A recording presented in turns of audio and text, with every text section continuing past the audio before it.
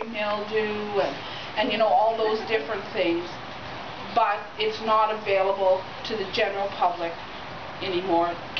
If you notice, if you were here, say 20 years ago at Early's, and you walked down that chemical aisle, it was solid chemicals that people could use for fungal, herbicides, insecticides, everything. We are down to maybe 1/2 of one side now. So many of the chemicals are no longer available. And what is available, there's no systemic fungicides, insecticides left on the market. Like, you know how people used to use Saigon for their birch trees, for birch leaf miner? Not available. Used to use Benamil as a systemic fungicide for flowers and stuff? Not available.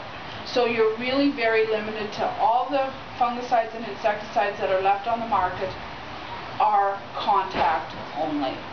So it's something that you have to be a lot more diligent with if you do have a problem with insects and diseases, is